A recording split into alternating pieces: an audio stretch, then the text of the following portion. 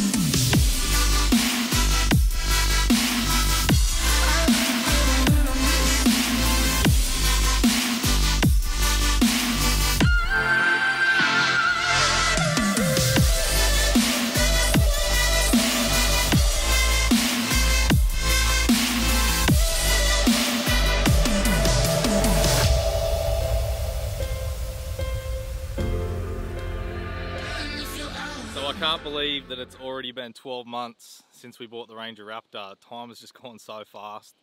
We've already racked up 50,000 Ks on the big girl, running this harsh driveway every day, running the kids to school. So Mrs. has put a lot of kilometers on the truck, but today I'm going to give you a 1 year 50,000 K review, everything that's gone wrong, everything that's gone right, why we love it, some things we don't like about it, and yeah, so that way you guys can get a wide perspective after someone's owned it for 12 months and my current thoughts on the truck.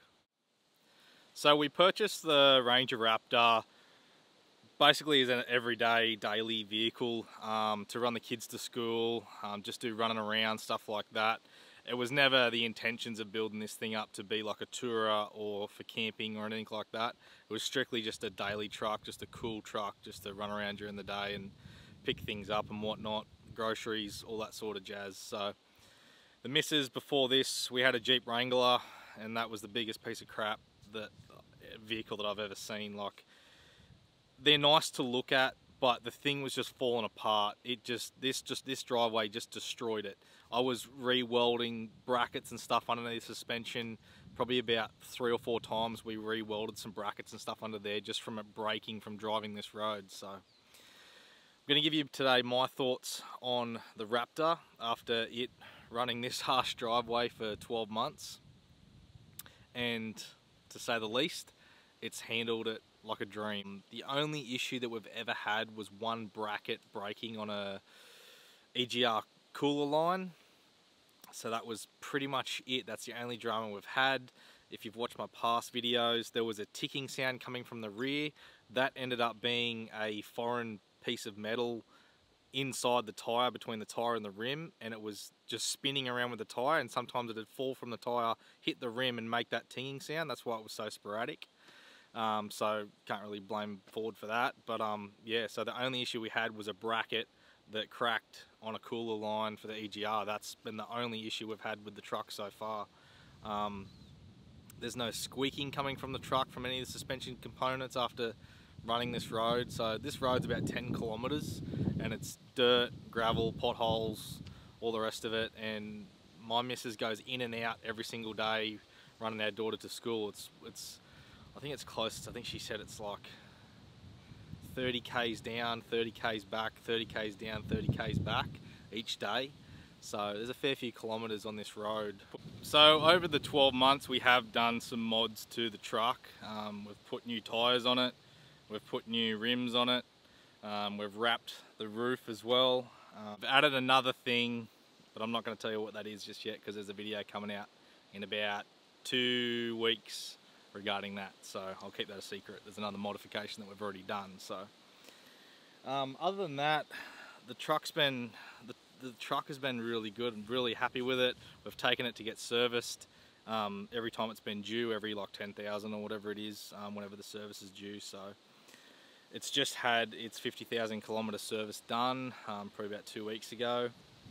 But yeah, it's been a really good truck. So I'm going to run through some of the cons first. We'll do the cons first, and then I'll go through some of the positives while we like the truck.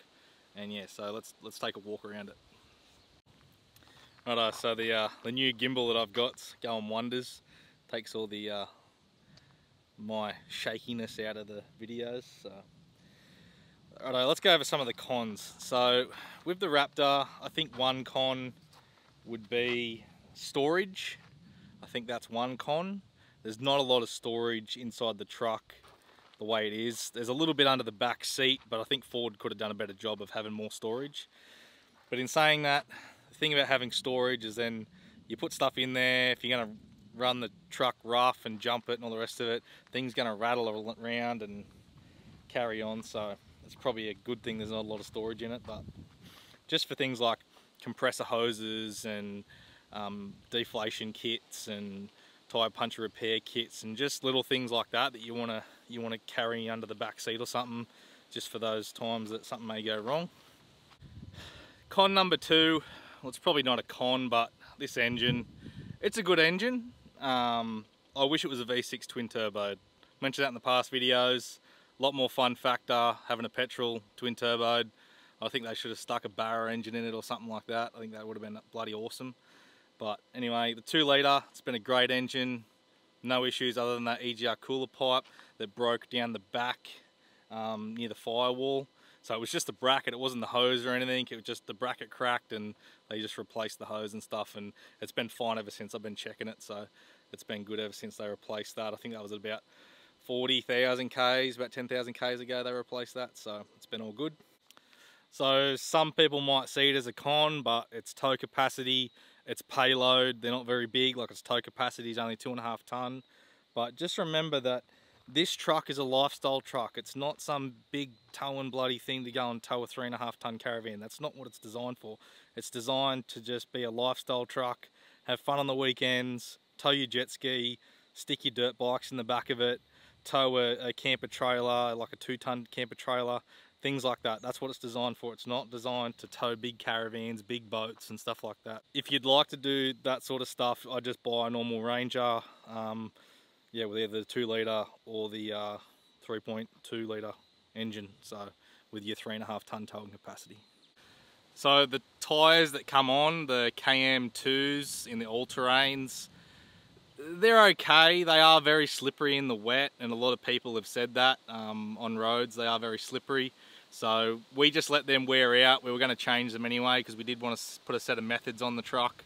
So we ended up going with the KM3 in the mud terrain. I've got them on the F250 and they've been absolutely fantastic. So, and they've been awesome on this as well. Heaps more grip in the wet. Noise factor, don't really notice it at all. There's no noise factor going down the highway. Hasn't really changed anything like that. Performance wise, putting the bigger tyres, look, there may be a slight difference, but nothing that I've noticed. So no issues there with performance wise going to the bigger tyre. It doesn't hit anywhere, so if you're looking to put 35s on your Ranger Raptor with stock suspension, it's not going to hit, so you can do that. So I don't get asked in the comments, these are Con 6, so they're a I forget what they are. They're a 315/70 R17 is the tyre, and then the rims are 17-inch. They're by 9s, so 17x9s in the Con 6 in the black method race wheels. So in case you want to know about the wheels, that's what they are. So I'm just trying to think of some more cons with this truck. I'd say another con would probably be the passenger seat. It's still just old school, slides back and forth with the front bar. It's not electronic like the driver's seat is, so there's a bit of a con. Yeah, for buying this truck for a daily driver like we did, there's not too many negatives that I can think of.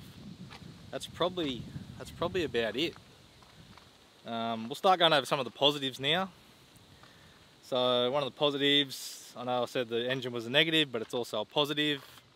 Only uses jack shit fuel. The bi-turbo's been a good engine. The only issue we had, like I mentioned, was the bracket that broke on the EGR cooler line.